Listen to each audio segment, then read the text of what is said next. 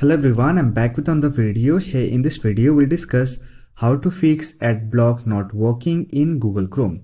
So with that being said, let's get started. So first of all, simply open Google Chrome browser and visit Chrome Web Store and make sure AdBlock is installed on your Chrome. Here you should get remove from Chrome option. After that, open the extension manager settings. For that, click on this three dot icon. Here click on extensions. Here click on manage extensions, and here you should get all the extensions that are installed on your Google Chrome. Now here look for AdBlock and simply turn on the toggle. Now if you click on this extension icon, here you should get AdBlock. If you want, you can also pin this extension to the address bar. So here we have the AdBlock extension. Now you have to change some settings. For that, click on this details option.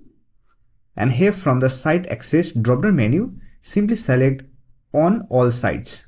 After that, the issue will be fixed. Now whenever you visit any website, it will block the ad. So that's it. This is how you can fix AdBlock not working in Google Chrome. I hope this video was helpful to you. If you found this video helpful, don't forget to hit that like button and subscribe the channel for more videos like this. Bye for now. See you next video.